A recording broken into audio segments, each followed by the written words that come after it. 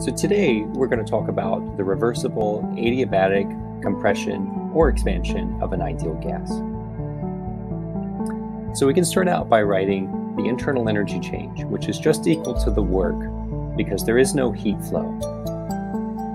And there is no heat flow because we're talking about an adiabatic process.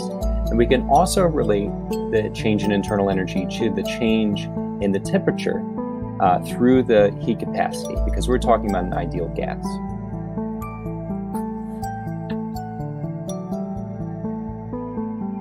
So we can talk about incremental changes in these quantities, and we can basically write the incremental change in internal energy is equal to the incremental change in work, which is related to the incremental change in temperature through the heat capacity.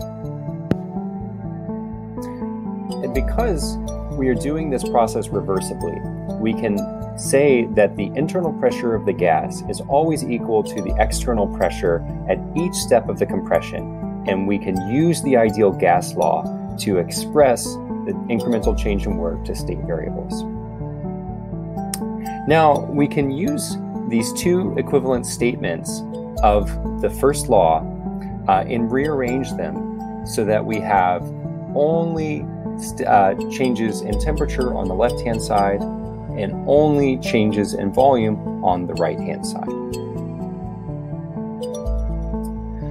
So now, on the left-hand side, where we have to integrate from T initial to T final has to be equal to the right-hand side, where we're integrating from V initial to V final. And these integrals have a familiar form, and we see that these give us logarithms of T final over T initial on the left-hand side and V final over V initial on the right-hand side. And the important thing is now we have a relation between the temperature change and the volume change during this reversible process. So we can actually rewrite this equation without the gas constant using a relationship between the constant volume and constant pressure heat capacities.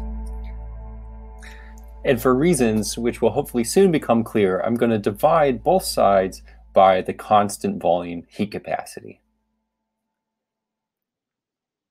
Now what I can do is I can exponentiate both sides to get rid of these logarithms. And when I do that, I just end up with ratios of temperature final over temperature initial, which is equal to volume final over V initial, all raised to this exponent, which has got the heat capacities in it. And this is actually a useful relationship that I can use if I know some, but not all of the state variables. And so now you can actually derive further relationships using the ideal gas law to substitute, for example, temperature with pressure. And so go ahead and test yourself and see if you can derive the expression at the bottom right-hand corner by using the ideal gas law with the expression we derived relating the temperature to the volume.